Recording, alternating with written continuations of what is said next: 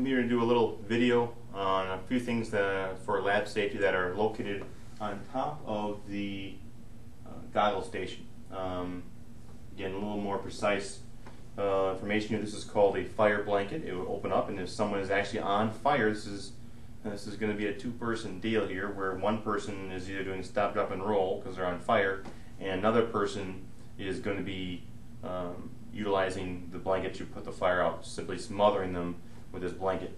Again, the blanket looks like it's never been used because it hasn't, but it's there for that purpose. This is another type of a fire blanket. It's called a fire blanket, but really it's a post-fire blanket. We'd use this blanket first. This blanket would be second.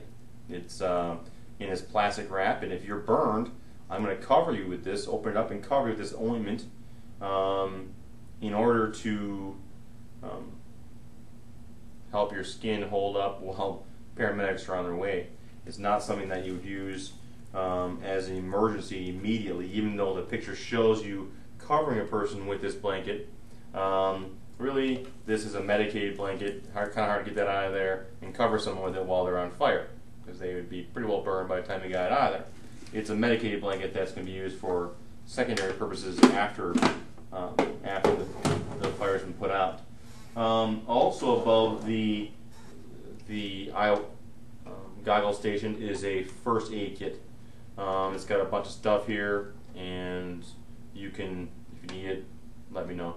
The main thing we use here are Band-Aids. Other than that, this is located above the eye wash station. And that's pretty much it. Only else I'd mention is that on the wall there is another fire blanket along with a fire extinguisher. Most things in here are not real flammable. You are probably the most flammable thing in this particular room. So if something's going to start on fire, it's probably going to be you. So the fire blanket's best for putting things out involving people.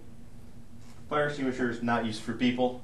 It's something that I would probably use if for some reason we had a sizable fire we need to put out. Otherwise, usually cut the fuel source off, it will go on its own, meaning you shut the Bunsen burner off and it goes out.